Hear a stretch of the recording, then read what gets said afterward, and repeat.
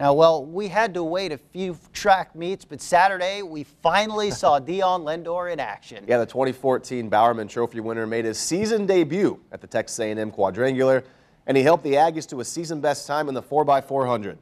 Lindor was the second leg of the men's 4x400 relay team. He took the baton from Greg Coleman, and Lindor was off.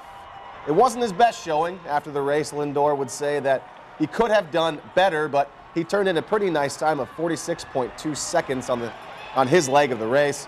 Carlisle Rodet and Braylon Taplin finished it off at the Aggs. They post a world-leading time of 3:07.28. The men's team would win the meet with 177.5 points. On the women's side, Shamir Little opened up the 4x400 relay for the Aggs, and Olivia Ekpone finished it. That's a time of 3:37.02. The women lead all teams with 166.5 points and get the win. Both the men and women are on the road next weekend at Arkansas.